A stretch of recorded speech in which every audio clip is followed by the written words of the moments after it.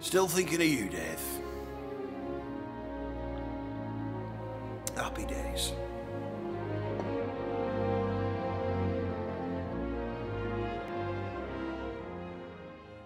Ho ho ho! DLG! What an absolute bleeding legend!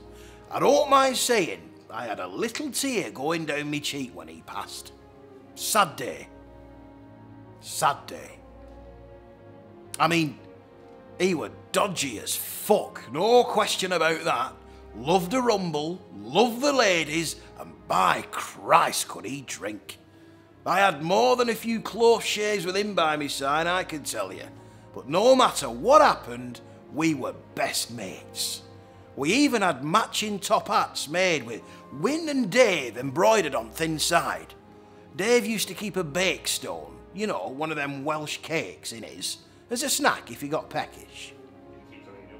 Oh aye, a pork pie, and a nice big traditional one and all, full of all that meaty jelly. Lovely.